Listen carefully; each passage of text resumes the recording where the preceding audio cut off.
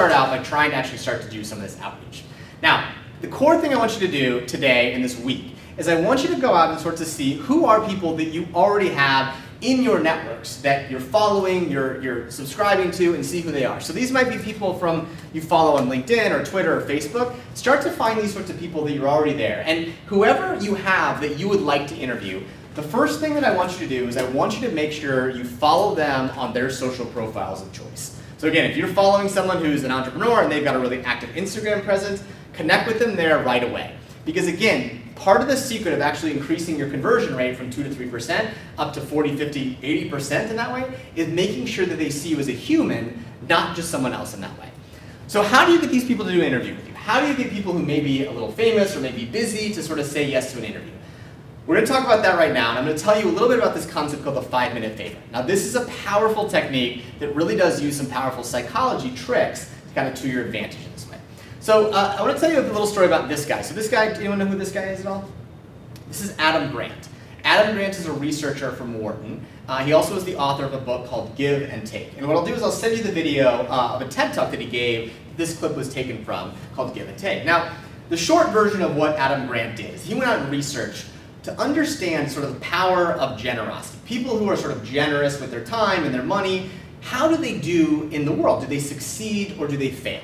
And so the important thing to understand is that when Adam Grant went out there to sort of understand people, he figured out that all of us fall into one of 3 types of people. There's about 25% of people who's what's called givers. Now givers are people who naturally will give up their time and their money without worrying about what they're going to get back in return. They're just naturally generous. So that's about 25% of people. On the other extreme is about 25% of people is what's called takers.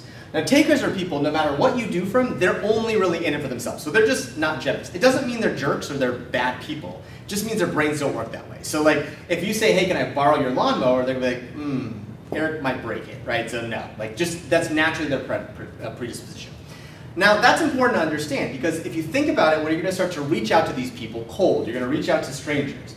If you wind up connecting to someone, and so I'm going to pick on Laura here, like Laura, if I reach out to you, and we're going to say that you are someone who is a giver. If I reach out to you and say, hey, listen, Laura, I'd love to grab 15 minutes of time with you, and you're putting on your giver hat, what are you going to say?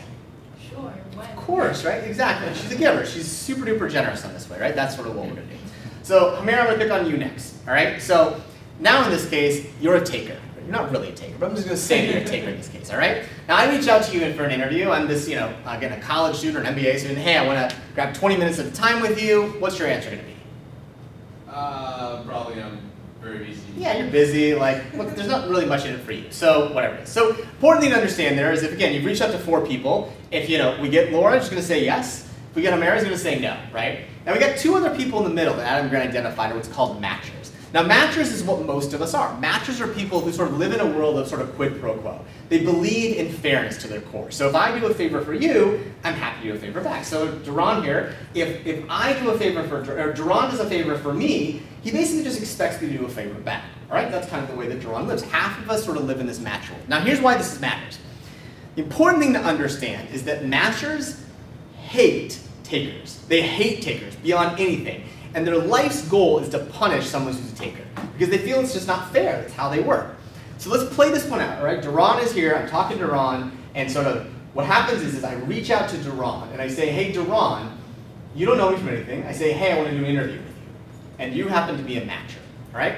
What is the thought that's going through your mind right now? That you're a taker. You just want to... It's want his time, right? It's want his time in that way. And so the challenge in this case is let's do the math here, right? So we've got Duran is 50% of people, right? So again, Hamira is already automatically a no. Laura's a yes, so I've got 1 person out of 4. I've got Duran and the others like Duran here I've missed on. So I've got 1 in 4 people are naturally predisposed to like me. All right, just sort of say yes and say no, all right? Here's the secret, and this is the concept of the 5-minute favor, all right? The most important thing that you're going to learn about this one is that we have to be generous first, right? That's the secret in this one. So if I do something nice first for Duran, he's super interested. So if I say to Duran, hey, listen, I didn't even ask him anything, but I saw that he had sort of been raising money for a particular cause. I made a small donation. So I want to interview Duran, but I saw that he's raising money for cancer research. And I make a $15 donation and say, hey, Duran, listen, I love what you're doing. I made a donation with you, and I didn't do anything else. And Duran said, wow, Now Duran feels guilty because I did something nice for him. He wants to sort of know what he can do back. So this is the important thing here, is now suddenly Duran is predisposed to help me. So we're going to be generous first. What you're going to do with these people that you want to connect with this week is I want you to go out and follow and connect with them on social media. That's what I want you to do. Anyone that you might want to interview, first do that. That's number one. Number two, you want to publicly do something nice for these people. Now what do I mean by that? You want to do something that shows you're generous. It doesn't take much time, it doesn't take any money potentially. It could be something like championing their cause that they have. So again, if Duran's doing something like that he cares about, I could champion that. Or maybe they have a podcast. If I simply say, I rate and review his podcast with 5-star reviews, that's doing something nice. Maybe he's an author and I wind up leaving a review on Amazon, or maybe he has something else. The important thing to do is number one, I do it, and number two, I tell him that I did it. Now again, it's important to say, I love your book, I just left you a 5-star review, keep up the good work. Now the important thing to do is then, once you do those sorts of things, you now create a relationship where you have a shot to get them to say yes.